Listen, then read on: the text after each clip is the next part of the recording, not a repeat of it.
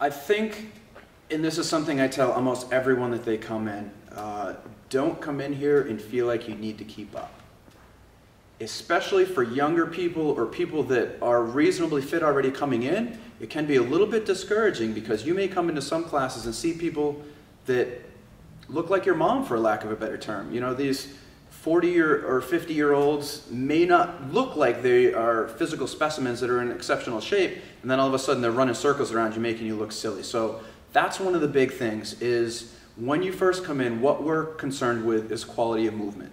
So I don't want you to go at 100%. I want you to come in, I want you to get in the swing of things, learn to move the way we want you to move, go through a couple weeks of training sessions and focus on doing things properly.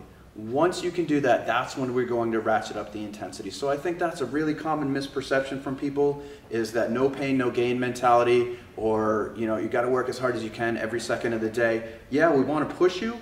We want you to work to your capabilities, but if you try to push a little bit too hard too soon, that's when you develop poor motor patterns. And once you get into a habit of doing things improperly, it's really hard to break. So movement quality is number one before you add intensity. I think that's one of the most important things that a lot of people really don't pay enough attention to. The fitness world is all about perceptions and opinions, to be honest.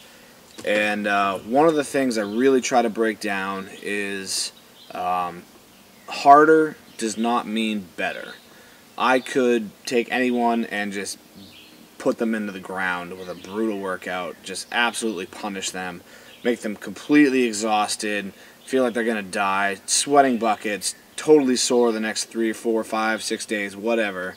That doesn't mean I'm going to get them the best possible workout. For me, the biggest faux pas I tell people to stay away from is just take on a manageable workload and work smart, not hard. The number one goal should always be to improve your quality of movement, bring it up to a certain standard, and then to just get stronger and leaner through proper training. And proper training includes proper rest. And that means rest within a certain workout, and rest within a week, and rest within a month, and rest within a year.